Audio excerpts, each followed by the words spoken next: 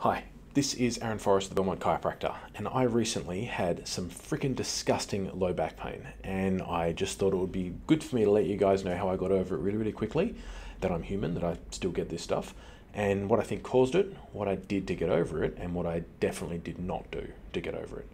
So, last week, Tuesday, had a bit of an awkward lift with a lady, kind of low back hurt a little bit when I did that. Wednesday, it was pretty sore. Thursday, got through my morning. I was in significant pain though. Lunchtime Thursday, went to the toilet and kind of got stuck there. My legs stopped working. I was in disgusting amounts of pain, and it was brutal. So that was a pretty quick progression. Now I was already pretty inflamed.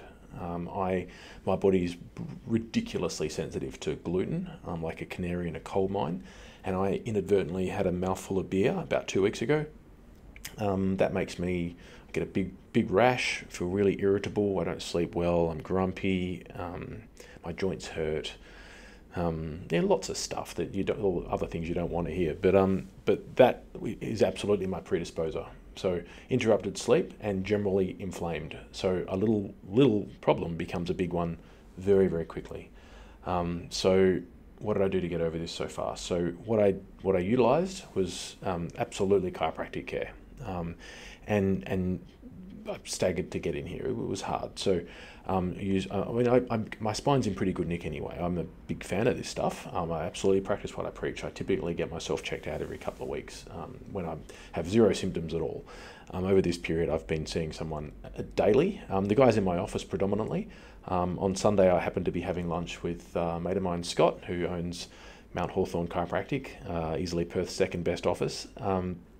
And that was a convenient lunch because he could keep things moving along for me. But yeah, so really regular chiropractic care.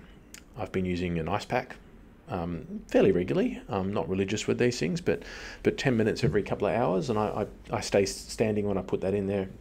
Put it down the back of my pants in a tea towel, move around and let it pull some of that inflammation away, just to make life feel a little more bearable. Now, a lot of people turn to chemicals and things like that when they have these sorts of problems.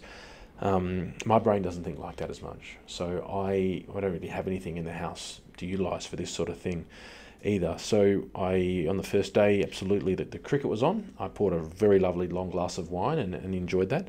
That helped with the pain and made me a little bit happier as well. Had a bit of scotch that evening too. Again, helped with the pain, made me a little bit happier. One of my colleagues had some issue with me telling folk that I'd had some booze with this, but there's all sorts of things we can take to change our reality. Experiences, chemicals, all sorts of different things. And those chemicals can come from the doctor, the specialist, the chemist, dodgy guy down the road, Dan Murphy's. As humans, our insides are we've had many generations of alcohol. It's disgustingly safe stuff. A couple of glasses is unlikely to kill you. In fact, there's not any journal articles suggesting anyone's died from 2 glasses of booze. Plenty of people have died from having a couple of Panadol. Either way, those things don't get you better any quicker. They just numb your brain to the reality of what's happening. All right, so that's the only chemical I've really utilised through this period. Lots of long walks, lots of avoiding sitting. All right, and other things that I didn't do. A lot of people, when they have these things, for some reason think this is the best time to start exercising and trying to get strong. It's a terrible time to exercise. It's a great time to walk. All right, and not crazy long walks, but long enough. A good half-hour walk's fantastic. Going for a really long walk, everything's going to hurt. Okay, I haven't been doing all sorts of weird stretches. When your back is in struggle town, you be nice to it and leave it in neutral as best you can. Avoid the couch.